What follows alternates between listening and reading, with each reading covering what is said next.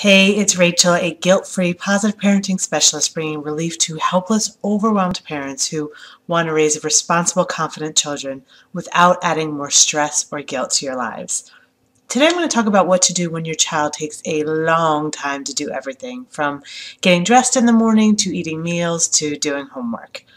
Let's say you need to make it to an appointment by a certain time and your son is taking his good old time getting ready and getting out the door. You've mentioned to him at least 5 times to keep moving, but he just doesn't go any faster.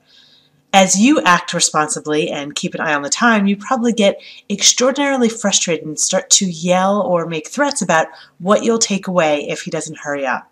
Well, of course you would, as would any parent, because you want to be responsible and you know what will happen if you don't make it to that appointment on time.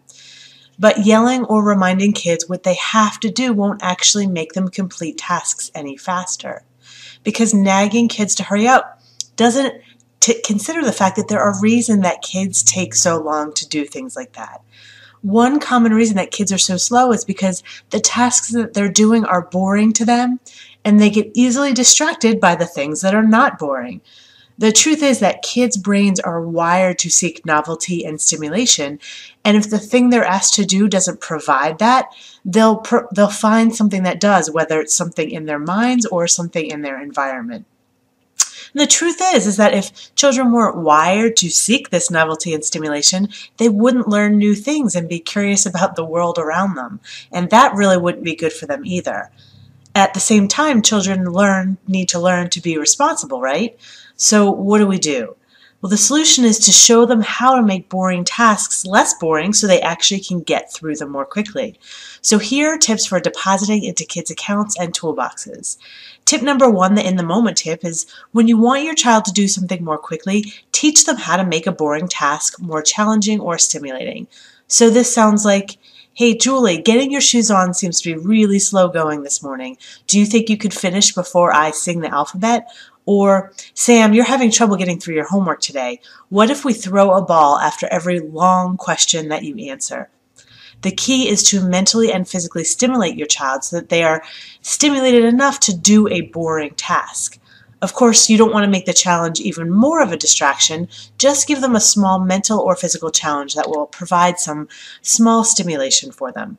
Now, tip number 2, which is the proactive tip, is to teach them how to handle monotony in other situations. Because as nice as it is to help kids make boring tasks less boring, they need to learn how to do that on their own. So the next time they're struggling with their homework, let them know that you understand how boring and tough it can be, and then say, what could you do to make it less torturous for you to get through your homework? And give them opportunities to face boring tasks. There are plenty of those in the world. Proactively help them brainstorm how they will get through sitting through a boring class or even falling asleep at night. Whenever you let your kids face their discomfort, in this case, having to do things they don't want to do, you're setting them up for success in life. So I hope those 2 tips give you some ideas for how to handle it when your child moves so slowly during certain tasks. If you want more information about how to motivate your kids to listen to you, ask me about the Parenting by Deposit program, where I will teach you how to raise kids who feel good about themselves and make healthy choices, even if you're not a perfect parent and never will be. I'll see you next time.